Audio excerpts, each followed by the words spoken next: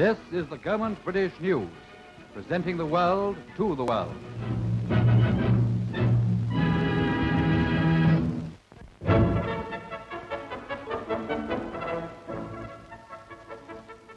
History was made in The Hague when the Congress of Europe began its first session in the beautiful Hall of the Knights.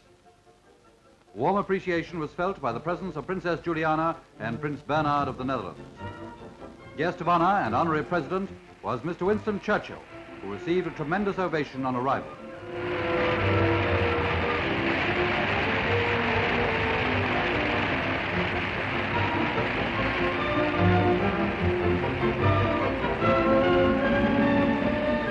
Let us hear from Mr Churchill's own lips the high eloquence of his speech on behalf of united Europe.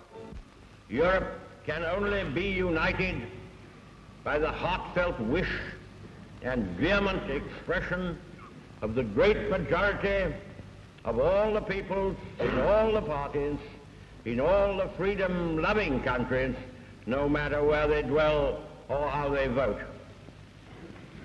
We cannot aim at anything less than the union of Europe as a whole, and we look forward with confidence to the day when that union will be achieved.